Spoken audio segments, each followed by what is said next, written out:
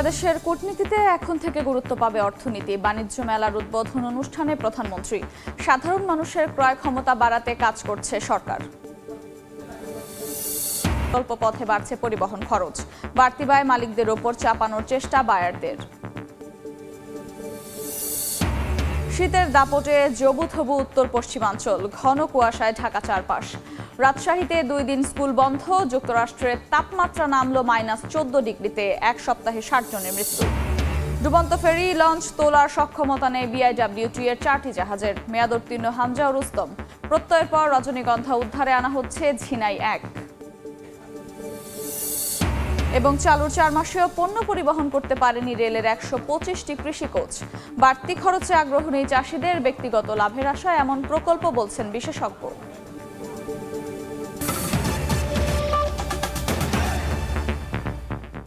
সময় সংবাদের সঙ্গে আছি আমি আফরোজা মৌটুসী। পূর্বাচলে ঢাকা আন্তর্জাতিক বাণিজ্য মেলার উদ্বোধন অনুষ্ঠানে বক্তব্য রাখছেন প্রধানমন্ত্রী শেখ হাসিনা। আমরা সরাসরি যাচ্ছি সেখানে। দিচ্ছি এই শিক্ষাটা আরো ভালোভাবে দেব, দিয়ে যেটা হবে যে প্রত্যেকটা মেয়ে তাদের কিছু অতিরিক্ত উপার্জন থাকবে, আর উপার্জন থাকলে তার পরিবারে, সংসারে, সমাজে তার একটা স্থান থাকবে। বিশেষ করে এখানে আশ্রয় প্রকল্পে যাদেরকে আমরা গৃহহীন ভূমিহীন জায়গা দিয়েছি তারা জায়গা পাবে। আমার বাড়ি আমার খামার যারা করছে তারা কাজ পাবে। এভাবে কিন্তু আমাদের সমাজটা এবং গ্রামে দারিদ্র বিমোচন থেকে তো বিমোচন তো হবেই, পাশাপাশি মেয়েদের নারী ক্ষমতায়নে এই শিল্পটা যথেষ্ট সুবিধা এনে দেবে।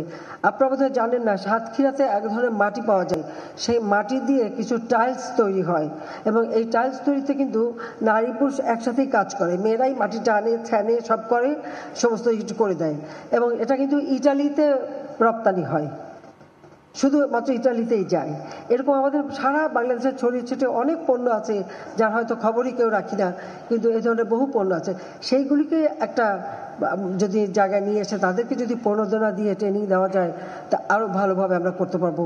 তো আমি মূলত নারী ক্ষমতায়ন, নারীর অর্থনৈতিক স্বাবলম্বিতা এবং নারীকে আরও কর্মসংস্থানের ব্যবস্থা করে দেওয়ার জন্যই এই হস্তশিল্পটাকে এবারের আমি এই বছরে আমাদের 24 সালের বর্ষপণ্য হিসেবে ঘোষণা করছি।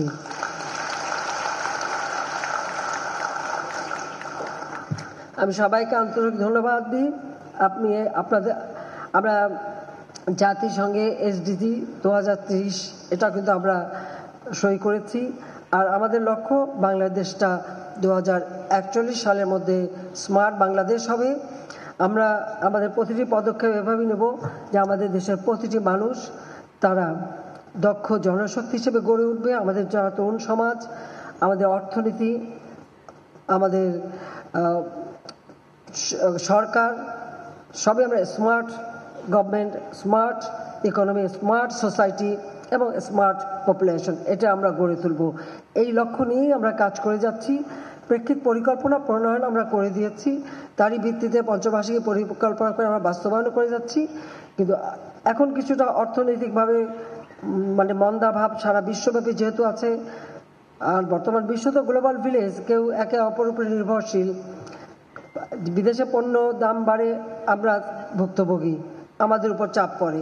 যতদূর পারি আমরা নিজেদের পায়ে দাঁড়াবার চেষ্টা আমাদের করতে হবে। এর জন্য দরকার আমাদের ব্যাপক হারে বিনিয়োগ। যারা দেশ বিদেশ থেকে এসেছেন বা দেশীয় যারা, আপনারাও 100টা অর্থনৈতিক অঞ্চল, সেখানে আপনারা বিনিয়োগ করেন, আমাদের ব্যাপক কর্মসংস্থান হবে, আর সেই সাথে সাথে আমাদের অর্থনীতিও সমান্তরালে এগিয়ে যাবে। আমি এইটুকুই আশা করি যে বাংলাদেশ আর পিছিয়ে থাকবে না।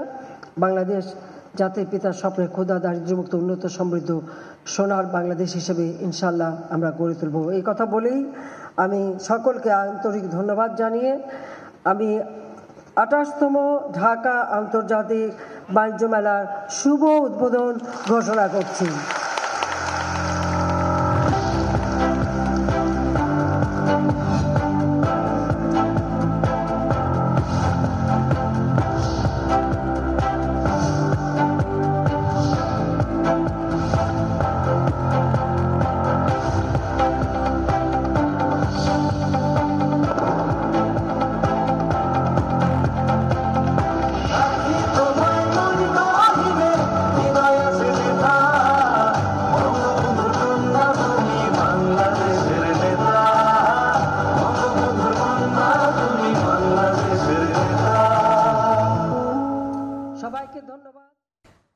পূর্বাঞ্চলে ঢাকা আন্তর্জাতিক বাণিজ্য মেলার উদ্বোধন ঘোষণা করেছেন প্রধানমন্ত্রী শেখ হাসিনা। আমরা এতক্ষণ সরাসরি ছিলাম সেখানে। লোহিত সাগর সহ আশেপাশের অঞ্চল যুদ্ধক্ষেত্রে রূপ নেয়ায় বিপর্যয়ের মুখে পড়েছে বাংলাদেশের গার্মেন্টস শিল্প। ইউরোপ আমেরিকাগামী পণ্যবাহী জাহাজগুলোর বিকল্প পথের বাড়তি 15 দিন সময় বাংলাদেশের তৈরি পোশাক খাত থেকে কেটে নেয়ায় গার্মেন্টস কারখানাগুলোর খরচ বেড়ে যাচ্ছে। একই সঙ্গে কন্টেইনার প্রতি $1500 করে বেড়ে যাওয়া ভাড়া বাংলাদেশের গার্মেন্টস মালিকদের ওপর চাপানোর চেষ্টা করছে বায়ার প্রতিষ্ঠান। সাক্ষাৎ ত্রিপুর ক্যামেরায় বিস্তারিত জানাচ্ছেন কমল দেব। আস্তানাগুলোতেও সমান্তালে হামলা চালাচ্ছে যুক্তরাষ্ট্র ইসরায়েল যৌথ শক্তি। এই অবস্থায় নিরাপত্তার সাথে জাহাজ চলাচল এক প্রকার বন্ধ রাখা হচ্ছে। এখানে যখনই কোনো জাহাজ আসে তখন আমরা সর্বনিম্ন যে সময়টা সেটার মধ্যে আমরা করে দিই, যাতে করে তার টাইমটা সেভ হয় এবং জাহাজটা যেন সঠিক সময় সঠিক জায়গায় গিয়ে পৌঁছতে পারে। পুরো রপ্তানি বাণিজ্যের উপরে একটা প্রভাব পড়ছে এবং আমরা সময়ের স্বল্পতায় ভুগছি, সাথে সাথে আমাদের কস্ট বেড়ে যাচ্ছে। এদিকে ইউরোপ আমেরিকাগামী পণ্যবাহী জাহাজগুলোকে সংঘাতপূর্ণ এলাকা এড়িয়ে বিকল্প পথেই চলতে হচ্ছে। ফলে 3500 নটিক্যাল মাইল বাড়তি যাত্রাপথের কারণে 15 থেকে 20 দিন বাড়তি সময় লাগছে নির্দিষ্ট গন্তব্যে পৌঁছাতে। একটা জাহাজকে রাউন্ড ট্রিপ কমপ্লিট করতে গেলে তার এক্সট্রা $2 মিলিয়ন মতো আপনার ফুয়েলের জন্য এডিশনাল কস্ট যাচ্ছে। তারপরে সাথে সাথে আদার অপারেটিং কস্ট তো আছেই। তো এই কস্টগুলোকে রিকভার করার জন্য প্রত্যেকটা শিপিং লাইন তাদের রিকভারি স্টেপ হিসাবে কন্টিনিউয়াসলি তারা কস্টটাকে অ্যাডজাস্টমেন্ট করতেছে। এটার ইন লং রানে ইম্প্যাক্ট হচ্ছে যে আমাদের গার্মেন্টস এক্সপোর্টারদের যেই কন্ট্রিবিউশন মার্জিন বা তাদের সিএমের যেই রেট নেগোসিয়েশনে, সেক্ষেত্রে তারা অনেকটা দুর্বল হয়ে যাবে। লোহিত সাগর এড়িয়ে ইউরোপ আমেরিকায় পণ্য পৌঁছাতে বাড়তি সময় লাগায় বাংলাদেশের গার্মেন্টস সেক্টরও নানামুখী জটিলতার সৃষ্টি হয়েছে। বাংলাদেশের 4000-এর বেশি গার্মেন্টস কারখানায় বছরে 46 বিলিয়ন মার্কিন ডলারের পণ্য উৎপাদিত হয়, আর এসব পণ্যের 65% পাঠানো হয় ইউরোপ আমেরিকার বিভিন্ন দেশে। এক্ষেত্রে ব্যবহার হয় লোহিত সাগরের সমুদ্র রুট। বিশ্ববাজারে 4টি পোশাক মৌসুমে কারখানা পর্যায়ে ডিজাইন প্ল্যানিং থেকে শুরু করে শোরুম পৌঁছাতে সময় লাগত 2.5 মাস, কিন্তু এখন যাত্রাপথের 15 দিন লিড টাইম কমিয়ে দিয়েছে বায়ার প্রতিষ্ঠান। সামনের সিজনগুলোতে আমরা কম্পিটিশনে চলে আসছি 15 দিন আগে। আপনার যে টাইমটা লিড টাইমটা যেটা ছিল সেটা 15 দিন কমিয়ে আমাদেরকে ক্যালকুলেশন করতে হচ্ছে। সেক্ষেত্রে গিয়ে আমরা এখন কিন্তু সামনের সিজনগুলো অর্ডার কম পাচ্ছি। শিপিং লাইনগুলোর তথ্য অনুযায়ী বর্তমানে বিকল্প পথ African cap of good hope root দিয়ে জাহাজ চলাচল বেড়েছে অন্তত 168%, আর এতে জাহাজ প্রতি জ্বালানি তেলের ব্যবহার বেড়েছে 150 মেট্রিক টনের বেশি। কমল দে, সময় সংবাদ, চট্টগ্রাম। মাঘের শীতে বিপর্যস্ত জনজীবন। ঘন কুয়াশার সঙ্গে কনকনে ঠান্ডা বাতাস দুর্ভোগ বাড়িয়েছে কয়েক গুণ। কুয়াশার কারণে কমে গেছে দৃষ্টিসীমা। কোথাও কোথাও সকাল 10টা পর্যন্ত হেডলাইট জ্বালিয়ে চলে যানবাহন। ঝিরিঝিরি বাতাস থাকায় দুর্ভোগে শ্রমজীবী ও ছিন্নমূল মানুষ। রাজশাহীতে তাপমাত্রা 10 ডিগ্রি সেলসিয়াসের নিচে নামায় আজ থেকে 2 দিন বন্ধ রাখা হয়েছে জেলার প্রাথমিক ও মাধ্যমিক শিক্ষা প্রতিষ্ঠান। এছাড়া কয়েকদিনের টানা শীতে ঠান্ডাজনিত রোগে আক্রান্ত হয়ে পড়েছেন শিশুসহ বিভিন্ন বয়সীরা। হাসপাতালগুলোতে বেড়েছে রোগীর চাপ।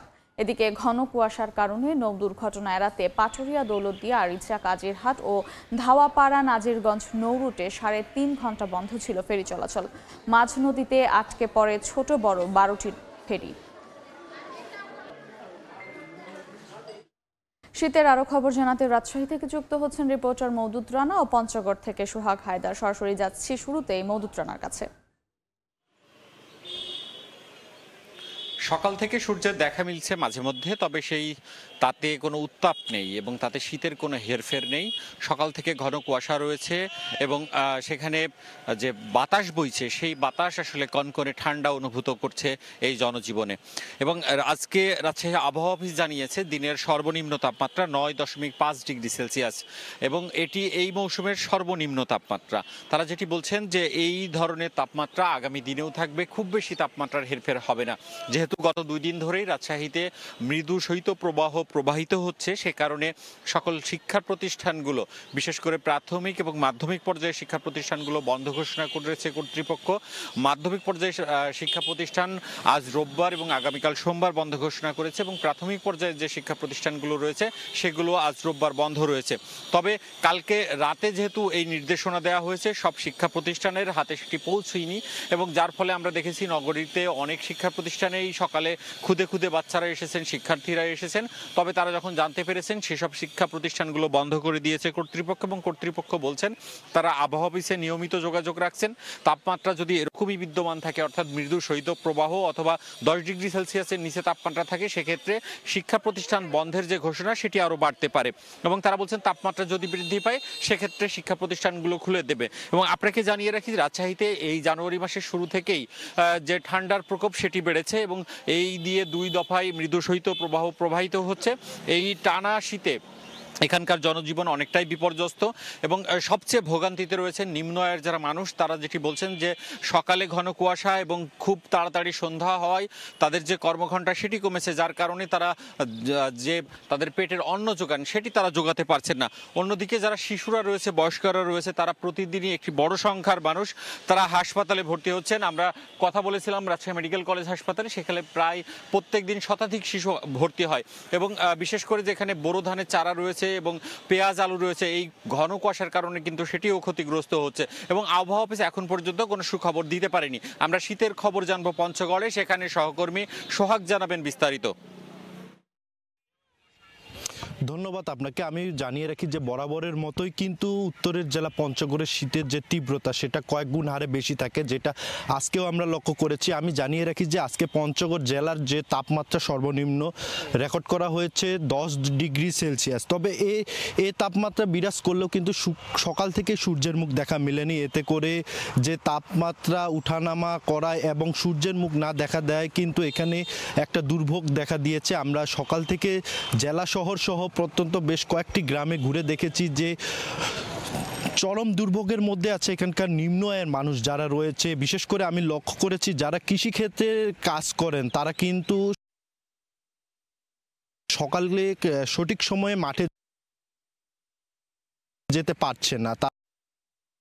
উত্তর পশ্চিম থেকে বয়ে আসছে যে পাহাড়ি হিম বাতাস,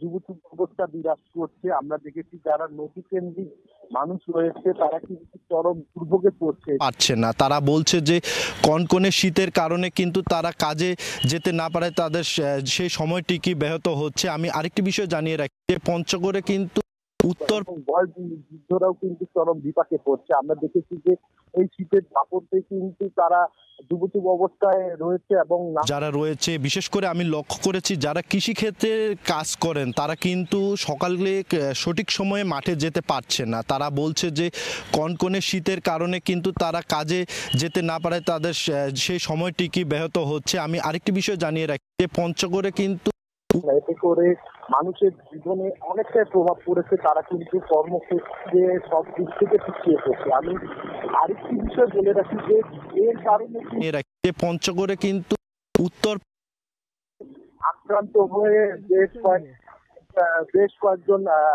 বেশ কিছু শিশু এবং বয়স্ক পঞ্চগড় আধুনিক সদর হাসপাতাল সহ বিভিন্ন হাসপাতাল উপজেলা স্বাস্থ্য পিছিয়ে পড়ছে। আমি আরেকটি বিষয় বলে রাখি যে এর কারণে কিন্তু পঞ্চগড়ে কয়েক দফা আমরা দেখেছি যে নানা রোগে আক্রান্ত হয়ে বেশ কিছু শিশু এবং বয়স্ক পঞ্চগড় আধুনিক সদর হাসপাতাল সহ বিভিন্ন উপজেলা স্বাস্থ্য কমপ্লেক্সে ভর্তি হচ্ছে। তো সব মিলিয়ে কিন্তু পঞ্চগড়ে দিন দিন যে শীতের তীব্রতা সেটা কিন্তু বেড়েই চলেছে। এই ছিল আমার কাছে পঞ্চগড় থেকে সর্বশেষ। শীতের খবর জানছিলাম পঞ্চগড় ও রাজশাহী থেকে। তীব্র তুষারপাত ও তুষারঝড়ে বিপর্যস্ত যুক্তরাষ্ট্র। এক সপ্তাহে দেশটিতে অন্তত 60 জন মারা গেছেন। বৈরী আবহাওয়ায় সড়কে ঘটছে দুর্ঘটনা। বাতিল করা হয়েছে 1000-এর বেশি ফ্লাইট।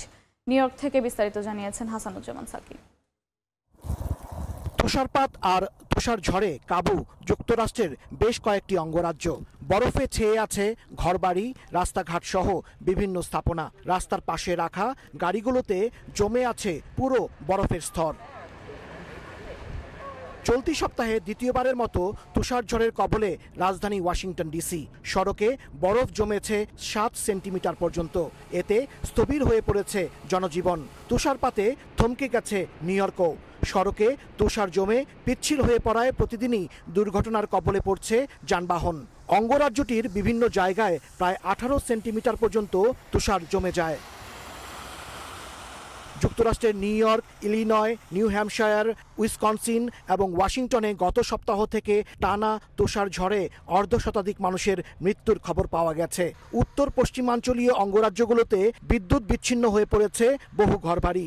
একদিনে বাতিল হয়েছে 1100-এরও বেশি ফ্লাইট। বৈরী আবহাওয়ার কারণে আগামী কয়েকদিন বিমান চলাচল ব্যাহত হবে বলে জানিয়েছে কর্তৃপক্ষ। তুষারপাতের ফলে আগামী কয়েকদিন শীতের তীব্রতা আরও বাড়বে এমনটাই ধারণা করছেন আবহাওয়া বিশেষজ্ঞরা। হাসানুজ্জামান সাকি, সময় সংবাদ, নিউ ইয়র্ক। মাত্র 60 টন ধারণ ক্ষমতার জাহাজ দিয়ে টেনে তোলার চেষ্টা চলে 750 থেকে 3000 টন ওজনের লঞ্চ, কার্গো জাহাজ ও ফেরি। অথচ BIWTA এর বহরে থাকা 4টি জাহাজের সম্মিলিত ধারণ ক্ষমতা মাত্র 620 টন। এর মধ্যে হামজা ও রুস্তম জাহাজ আবার মেয়াদ উত্তীর্ণ। এতে বারবার ব্যর্থ হচ্ছে অভিযান। এ অবস্থায় ক্ষতি কমাতে সক্ষমতা বাড়ানোর তাগিদ নৌযান মালিক সমিতির। মার্জিয়া মুমুর রিপোর্ট, ছবি তুলেছেন শরীফ রুবেল। 10,000 কিলোমিটার দীর্ঘ নৌপথে চলে যাত্রীবাহী লঞ্চ, পণ্যবাহী কার্গো জাহাজ, ফেরি সহ হাজারো নৌযান। নদীপথে চলাচলে প্রায়ই দুর্ঘটনার কবলে পড়ে নৌযান, কিন্তু এগুলো উদ্ধারে নেই কোনো আধুনিক কার্যকর ব্যবস্থা। 62 বছরের পুরনো হামজা আর 42 বছরের পুরনো রুস্তম দিয়ে চলছে BIWTAর উদ্ধার অভিযান। 30 বছর আগে মেয়াদ উত্তীর্ণ হওয়া মাত্র 50 টন ক্ষমতা সম্পন্ন এই দুটি জাহাজ দিয়ে চেষ্টা চলছে 500 থেকে 2000 টন ওজনের ফেরি, লঞ্চ কিংবা কার্গো জাহাজ উদ্ধারের চেষ্টা। আর এতে সময় লাগছে বহুদিন, ক্ষতিগ্রস্ত হচ্ছেন নৌযান মালিকরা। নৌযান উদ্ধারে বাংলাদেশ অভ্যন্তরীণ নৌ পরিবহন কর্তৃপক্ষের আছে 4টি জাহাজ। এর মধ্যে মেয়াদ উত্তীর্ণ 62 বছরের পুরনো হামজা ও 42 বছরের রুস্তম দিয়ে দিব্যি উদ্ধার অভিযান চালাচ্ছে BIWTA। 2012 সালে কোরিয়া থেকে কেনা বাকি 2 জাহাজ প্রত্যয় ও নির্ভীকের ডুবুরি, salvage supervisor, compressor attendant, crane operator, wireless operator, Laskar সহ বিভিন্ন পদে জনবল সংকট। এই 4টি উদ্ধারকারী জাহাজের সম্মিলিত সক্ষমতা মাত্র 600 টন। অথচ এক একটি যাত্রীবাহী ও পণ্যবাহী জাহাজের ওজন হয় 1000 থেকে 5000 টন। তাই এসব দুর্ঘটনা কবলিত নৌযান উদ্ধারে অক্ষম রেস্কিউ শিপগুলো। একটা জাহাজের মালিক সে তার সর্বস্ব সঞ্চয় বিনিয়োগ করে একটা জাহাজ তৈরি করে, সেই জাহাজটা যখন ডুবে যায় তখন তো সে পথে বসে যায়। এমনও জাহাজ আছে যেটা 3-4জন মালিক মিলে একটা করে, সেখানে তো 3-4টা পরিবারই বসে যায়। BIWTA এর চেয়ারম্যান বলছেন, বাজেট সংকটে উদ্ধারকারী জাহাজের সক্ষমতা বাড়ানোর পথে বড় অন্তরায়। বাজেট অবশ্যই একটা চ্যালেঞ্জ। আমাদের উদ্ধার সক্ষমতা বৃদ্ধির পরিকল্পনা রয়েছে। আমরা একটি প্রস্তাব প্রেরণ করেছি এবং এটা আমরা উইঞ্জ বার্জের মাধ্যমে উদ্ধার সক্ষমতা বৃদ্ধি করব। এটার ক্যাপাসিটি হবে 2000 টন। 2014 সালে শতাধিক যাত্রী নিয়ে পদ্মায় ডুবে যায় পিনাক 6 লঞ্চ। উদ্ধারে নির্ভীক ও প্রত্যয় একযোগে চেষ্টা চালালেও নৌযানটির অবস্থানই শনাক্ত করতে পারেনি। আজও হদিস মেলেনি সেই লঞ্চের। এরপর 2021 সালে আমানত শাহ রোরো ফেরি উদ্ধারেও ব্যর্থ হয় রাষ্ট্রীয় 4 উদ্ধারকারী জাহাজ। মার্জিয়া মুমু, সময় সংবাদ, ঢাকা। 5 দিনেও উদ্ধার হয়নি মানিকগঞ্জের পাটুরিয়ায় ডুবে যাওয়া ফেরি রজনীগন্ধা। প্রত্যয় দিয়েও কাজ না হওয়ায় আনা হচ্ছে ঝিনাই 1। এই মুহূর্তে সেখানে আছেন রিপোর্টার মোহাম্মদ ইউসুফ আলী, সরাসরি যাচ্ছি তার কাছে।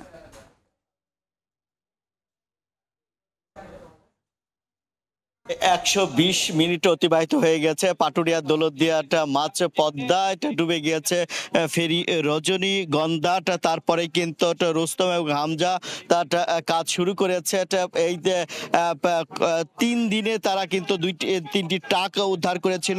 গতকাল কোনো উদ্ধার না থাকায় কিছুক্ষণ আগে গতকালটা শনাক্ত করাটা একটি ট্রাক একদম মধ্য পদ্মা থেকে কিন্তু উত্তোলন করার চেষ্টা করছে। এটা হামজার মাধ্যমে আমরা দেখতে দেখতে পাচ্ছি। তো এই ট্রাকটিও কিন্তু সকালে হামজার মাধ্যমে ক্যাপিং করে তা কিন্তু একদম পাড়ের দিকে নিয়ে যাওয়া হচ্ছে এই মুহূর্তে। এছাড়া কিন্তু আমরা দেখেছি ঘন কুয়াশায় এবং তীব্র শীতের কারণে সকালের দিকে ব্যাহত হচ্ছিল উদ্ধার অভিযান। সেই ক্ষেত্রে প্রত্যয় দিয়ে সেই কাজগুলো হচ্ছে। নদীর তলদেশে আরও সূক্ষ্মভাবে পর্যবেক্ষণের জন্য আধুনিক সোলার সংযোজিত জরিপ জাহাজ ঝিনাইটে এক নারায়ণগঞ্জ থেকে ঘটনাস্থলে পাটুরিয়া দৌলতদিয়ার মাঝপদ্মার উদ্দেশ্যে গতকাল রওনা দিলেও এখন পর্যন্ত এসে পৌঁছায়নি। এছাড়াও কিন্তু প্রত্যয় উইংসের মাধ্যমে ফেরিট রজনীগন্ধার সাথে সোলিং করে ক্যাপিং করা হচ্ছে। কিছুটা কাজ বাকি আছে, তা কাজ শেষ হলে কিন্তু আসলে সেটাও টেনে তোলা হবে। সবকিছু মিলিয়ে উদ্ধারের যে তৎপরতা আজকে কিন্তু বেশটাই দেখা যাচ্ছে পঞ্চম দিনের মতো। এখানে ডুবুরি দলের সাথে আমি কথা বলেছি। ডুবুরি দলের যারা রয়েছে তারা বলছেন আসলে এই যে তীব্র শীত এবং কুয়াশার কারণে এবং স্রোত থাকা পদ্মায় তারা কিন্তু আসলে বেগ পেতে হচ্ছে। তারপরে কিন্তু তারা উদ্ধার কাজ চালিয়ে যাচ্ছে। BIWTA এবং ফায়ার সার্ভিস এবং নৌবাহিনীর যারা উদ্ধার কাজ নৌবাহিনীর যারা উদ্ধারের ডুবুরি দল রয়েছে 2021 সালের 27শে অক্টোবরও কিন্তু আমানত শাফির নামের একটি দুর্ঘটনা উল্টে যায়। সেটাকে উদ্ধার করতে কিন্তু হামজা এবং রোস্তম ব্যর্থ হলে বেসরকারি সংস্থা দিয়ে 2 কোটি টাকা ব্যয় তা উদ্ধার করা হয়েছে। এই যে এই পর্যন্ত কিন্তু 4টি ট্রাক উদ্ধার করা হলো, উদ্ধার করার প্রক্রিয়ায় রয়েছে বলে আমরা দেখতে পাচ্ছি। এই ছিল আমার কাছে সর্বশেষ তথ্য। শেখ রাসেল মিনি স্টেডিয়াম নির্মাণ, বঙ্গবন্ধু স্টেডিয়ামের সংস্কারের অগ্রগতি নিয়ে সভায় যোগ দিয়ে কথা বলছেন যুব ও ক্রীড়া মন্ত্রী নাজমুল হাসান পাপন। সরাসরি যাচ্ছে সেখানে। কাজে এর বাইরে আর কিছু বলা যাবে না, মানে আজকে বলার মতো কিছু নেই। ঠিক আছে, বঙ্গবন্ধু স্টেডিয়ামে আমার ছোট্ট একটু জানার ছিল, সেটা হচ্ছে এই প্রকল্পটা দীর্ঘদিন ধরেই হচ্ছে আপনার মানে লেংদি হয়ে যাচ্ছে। 2019 সাল থেকে হচ্ছে প্রকল্পটা শুরু হয়েছে, তারপর হচ্ছে 2 ধাপে প্রকল্প ব্যয়ও বাড়ানো হয়েছে, কিন্তু আসলে কাজের অগ্রগতি খুবই সীমিত। এবং হচ্ছে আমাদের, আপনি একটু বলছিলেন আমাদের ফুটবলটা ডিপেন্ড করে হচ্ছে শুধুমাত্র এই স্টেডিয়ামের উপরে। আর্জেন্টিনার আসার কথা ছিল, এই স্টেডিয়ামটা প্রস্তুত না করলে হচ্ছে আমরা আর্জেন্টিনাকে আসতে পারিনি। লাস্ট ইয়ার বাংলাদেশের ফুটবল অনেক ভালো করেছে, কিন্তু বঙ্গবন্ধু স্টেডিয়াম রিলেটেড আমাদের কাছে স্মৃতি এই স্টেডিয়ামটার একটা নেক্সট যে ডেডলাইন সেটা হচ্ছে আমরা জুনের মধ্যে হচ্ছে একটা প্রস্তুত করে দেওয়ার একটা চেষ্টা বা হচ্ছে একটা ওয়ার্ল্ড যুব ক্রীড়া মন্ত্রণালয় এটাকে দিয়েছিল। এই ডেডলাইনের মধ্যে স্টেডিয়ামটা আসলে আদৌ প্রস্তুত করা সম্ভব কিনা বা এটা একটু প্রায়োরিটি বেসিসে দেশের সংস্থার কাজ করা হবে কিনা এটা যদি একটু না, বেসিক্যালি আপনাদেরকে যেটা বলছিলাম যে আজকে তো আমার এই ইনফরমেশনগুলো জানতে হবে আগে প্রথমে। এখন পর্যন্ত আমি এই ডিটেলস জানি না, এবং তারপরে নেক্সটেই আমরা হয়তো মঙ্গলবারে যেহেতু আমরা বোধহয় দেখেছি ফেডারেশনগুলোকে, তাহলে বুধবার দিনই আমরা চেষ্টা করব অন্য ফুটবলের সাথেও বসতে বা একটা কি দুটোকে ডাকার জন্য। সো ওদের কাছ থেকেও শুনতে হবে, মানে আমি খালি এখন ওনাদের কাছ থেকে আগে সব জানলাম, ওদের কি মতামত শুনতে হবে, তারপর আমি আপনাদেরকে বলতে পারবো যে আমরা কি প্ল্যান করেছি। কাজে এইগুলো ইনফরমেশনগুলো কালেক্ট না করা পর্যন্ত আসলে আমরা সিদ্ধান্ত কিছু আপনাদেরকে দিতে পারবো না। আপনি যে বলছেন দেরি হয়েছে, আসলে দেরি হয়েছে কিনা সেটা আমি জানি না। দেরি হওয়ার পিছনে কোনো স্পেসিফিক কারণ নিশ্চয়ই আছে, সেটাও আমি জানি না। কাজে একটু জেনে নিই, এই প্রশ্নগুলোই আজকে করা হবে, এইগুলাই জানার জন্য আজকে বসেছি ওনাদের সাথে। ঢাকার মার্কিন দূতাবাসের পলিটিক্যাল ফার্স্ট সেক্রেটারির সঙ্গে বৈঠক শেষে কথা বলছেন আইনমন্ত্রী অ্যাডভোকেট আনিসুল হক। সরাসরি যাচ্ছে সেখানে। সেটাই আমাদের সিদ্ধান্ত এবং সেই জন্য আমরা আস্তে আস্তে কমানোর ব্যাপারেই গুরুত্ব দিব। ধন্যবাদ। গার্মেন্টস শ্রমিকদের 12,500 টাকা বেতন নির্ধারণ করেছে সরকার, সেই ব্যাপারে ওনাদের কোনো বক্তব্য ছিল না? ওনাদের কোনো বক্তব্য ছিল না এই ব্যাপারে, তারা কোনো প্রশ্নই তোলে নাই। ধন্যবাদ।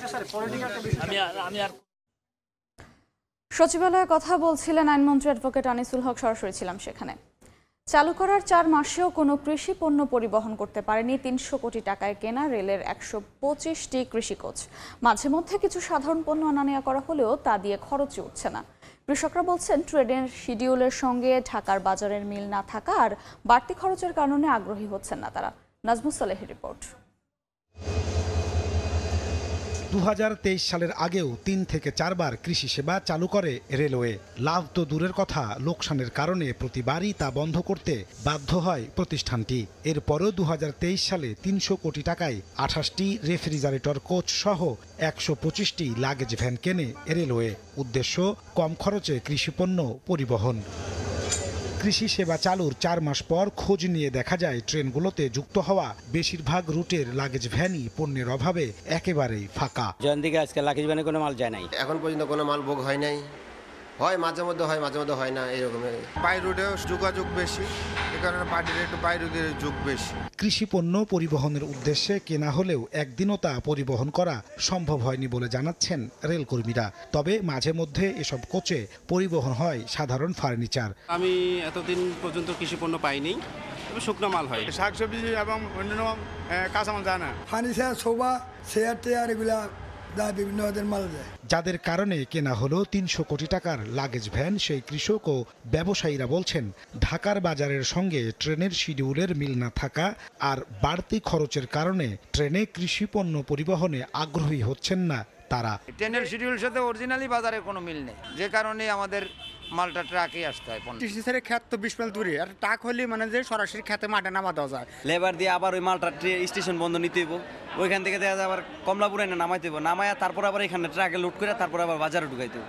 বিশেষজ্ঞরা বলছেন কোনো সমীক্ষা ছাড়াই ব্যক্তিগত লাভের আশায় প্রকল্প নেওয়া হচ্ছে রেলে। লাগেজ ভ্যান এটা কেনার মধ্য দিয়ে রাষ্ট্রের অর্থের নিদারুণ অপচয় করা হয়েছে এবং এই ধরনের সিদ্ধান্ত ব্যক্তিগত পর্যায়ে কাউকে লাভবান করার জন্যই নেওয়া হয়েছে বলে আমি মনে করি। তবে এখনো সফল হওয়ার উপায় খুঁজছে রেল। আমাদের যারা কমার্শিয়াল অফিসার আছে তারা চেষ্টা করছে যে লাগেজ ভ্যানের পার্সেল যাতে আরও বেশি করে আসে, কিছুটা সময় হয়তো লাগবে। এবছর জুন থেকে 125টি লাগেজ ভ্যানই মাঠে নামানোর পরিকল্পনা রেলওয়ের। কৃষিপণ্য তো দূরের কথা, সাধারণ মালামালের অভাবেও প্রতিদিন এভাবে ফাঁকা যাচ্ছে অধিকাংশ লাগেজ ভ্যান। এর ওপর আবার একই প্রকল্পের আওতায় কেনা হচ্ছে 28টি রেফ্রিজারেটর ট্রেন, যার মাধ্যমে ডিম, দুধ আর মাংসের মতো হিমায়িত পণ্য পরিবহনের কথা ভাবছে রেলওয়ে।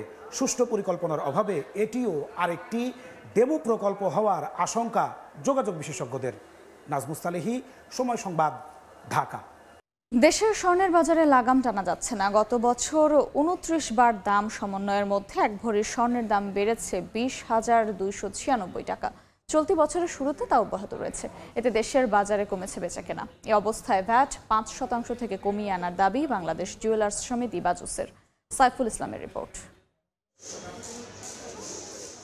মোহাম্মদ আশিক স্বল্প বেতনে চাকরি করেন একটি বেসরকারি প্রতিষ্ঠানে। উপহার হিসেবে স্বর্ণালংকার কিনতে এসেছেন রাজধানীর নিউ মার্কেটে। উচ্চ মূল্যের কারণে তার সামর্থ্যের মধ্যে কিনতে পারছেন না পছন্দের অলংকার। গোল্ডের যে প্রাইসটা এখন যেই হাই, এই প্রাইসে আসলে মানে কাউকে কোনো ছোট একটা জিনিস গিফট করা বা কোনো একটা, এটা আসলে হচ্ছে না। বাজুসের হিসাব, সবচেয়ে ভালো মানের স্বর্ণের দাম গত বছরের জানুয়ারিতে ছিল 90,745 টাকা। এরপর 29 বার ওঠানামায় বছর শেষে দাঁড়ায় 1,11,041 টাকায়। আর এবছর দাম বেড়ে 1,12,441 টাকায় ওঠার পর আবার নেমেছে 1,10,691 টাকায়। এতে দিন দিন মধ্যবিত্তের নাগালের বাইরে চলে যাচ্ছে মূল্যবান এই ধাতু, যার কারণে বিক্রি ও লাভ দুটোই কমেছে বলে জানান বিক্রেতা।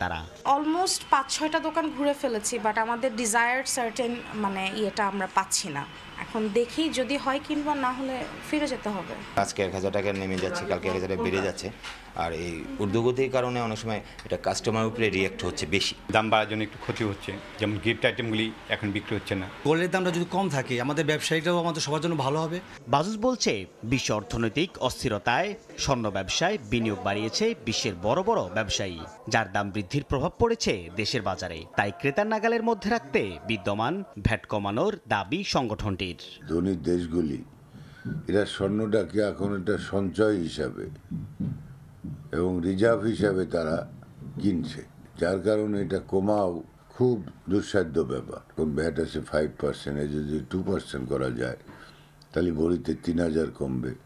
আমদানি শুল্কের যেটা এআইটি আছে 5%, তাহলে আরও 5,000 কমে। স্বর্ণ ব্যবসায়ীরা বলছেন দেশে স্বর্ণ শোধনাগার গড়ে উঠলে হয়তো বিশ্ববাজারে পিওর গোল্ডের দাম বাড়লেও কিছুটা সুবিধা পাবেন ক্রেতারা। সাইফুল ইসলাম, সময় সংবাদ, ঢাকা। সাবেক মৎস্য প্রাণী সম্পদ মন্ত্রী সমর রেজাউল করিমের ব্যক্তিগত অফিস। সকাল 7:30টার দিকে রাজধানীর তোপখানা রোডের মেহেরবা প্লাজা নামে ওই বহুতল ভবনের 15 তলায় আগুন লাগে। ফায়ার সার্ভিস জানায় বহুতল ওই ভবনটির 15 তলায় আগুন দেখে ফায়ার সার্ভিসকে খবর দেওয়া হয়। পরে ফায়ার সার্ভিসের 4টি ইউনিট ঘটনাস্থলে পৌঁছে প্রায় 1 ঘন্টার চেষ্টায় আগুন নিয়ন্ত্রণে আনে। এতে পুড়ে যায় সাবেক মন্ত্রী সমর রেজাউল করিমের অফিসের ফাইল, কাগজপত্র সহ পুরো অফিসটি। তবে এই ঘটনায় কেউ হতাহত হয়নি। বৈদ্যুতিক শর্ট সার্কিট থেকে আগুন লাগতে পারে বলে প্রাথমিক ধারণা ফায়ার সার্ভিসের।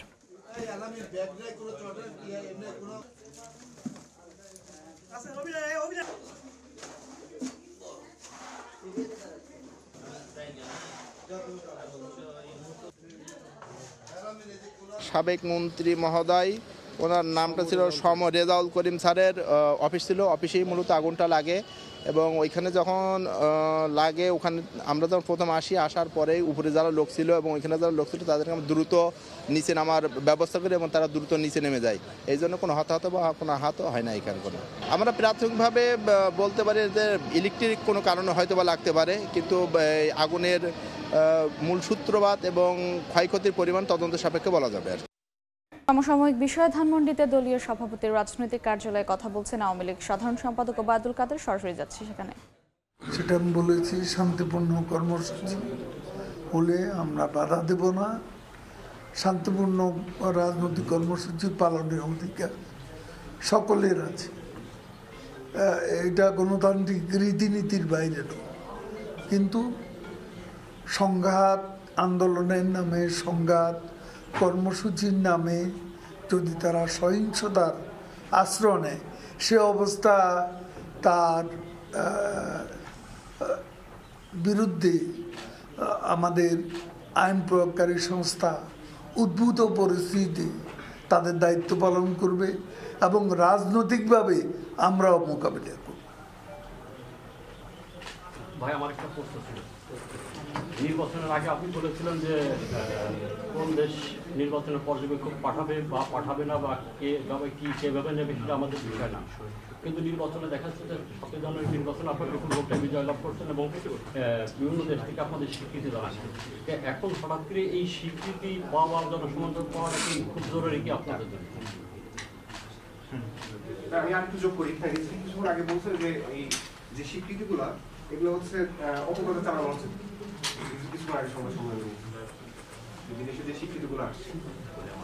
আচ্ছা, আজকে এটা গণতন্ত্রের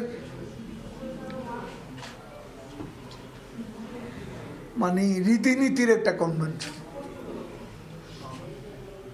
গণতন্ত্রের রীতিনীতি একটা কনভেনশন। পৃথিবীতে যে দেশে ইলেকশন হয়, বন্ধু রাষ্ট্রগুলো এবং বিভিন্ন দেশ নতুন নির্বাচিত প্রেসিডেন্ট বা প্রধানমন্ত্রীকে অভিনন্দন জানায়। এখন ভারতের প্রধানমন্ত্রীর বেলা যেমন, ইংল্যান্ডের প্রধানমন্ত্রীর বেলা যেমন, আমেরিকার প্রেসিডেন্টের বেলা যেমন, তেমনি বাংলাদেশের প্রধানমন্ত্রী নির্বাচিত হলে বাংলাদেশের যারা প্রধানমন্ত্রীর যে আন্তর্জাতিকভাবে বাংলাদেশের বন্ধু রাষ্ট্র এবং ব্যক্তিগতভাবে প্রাইম মিনিস্টার শেখ হাসিনার অনুরক্ত অনেকে আছেন, অনেকে তার ব্যক্তিগত শুভার্থী আছেন, তারা তাকে অভিনন্দন জানাবেন, এরই তো সব। চোখের সমস্যায় বিশেষজ্ঞ পরামর্শ নিতে কিছুক্ষণ পর সিঙ্গাপুর যাচ্ছেন সাকিব আল হাসান। বরিশালের বিপক্ষে ম্যাচে আবারও প্রকট হয় তার চোখের সমস্যা, তাই তড়িঘড়ি করে সাকিবকে সিঙ্গাপুর পাঠাচ্ছে বিসিবি। এর আগে বিশ্বকাপ চলাকালীন চোখের সমস্যায় ভুগছেন সাকিব, চিকিৎসা করিয়ে এসেছেন যুক্তরাষ্ট্র থেকে। মাঝে 2 দফা দেশেও চিকিৎসকের পরামর্শ নেন। অবস্থার উন্নতি না হলে উন্নত চিকিৎসার জন্য তাকে ইংল্যান্ড পাঠায় বিসিবি। লন্ডন থেকে ফিরে প্রথম ম্যাচে মাঠে নামেন বরিশালের বিপক্ষে, কিন্তু ব্যাটিংয়ের সময় আবারও সমস্যা দেখা যায়। সাকিব ফেরেন মোটে 3 বল খেলেই। এ পর্যায়ে শীর্ষ সংবাদগুলো জানিয়ে দিচ্ছি আরেকবার। বাংলাদেশের কূটনীতিতে এখন থেকে গুরুত্ব পাবে অর্থনীতি। বাণিজ্য মেলার উদ্বোধন অনুষ্ঠানে প্রধানমন্ত্রী। সাধারণ মানুষের ক্রয় ক্ষমতা বাড়াতে কাজ করছে সরকার। এবং শীতের দাপটে জবুথবু উত্তর পশ্চিমাঞ্চল, ঘন কুয়াশায় ঢাকা চারপাশ। রাজশাহীতে 2 দিন স্কুল বন্ধ। যুক্তরাষ্ট্রের তাপমাত্রা নামলো -14 ডিগ্রিতে, 1 সপ্তাহে 60 জনের মৃত্যু।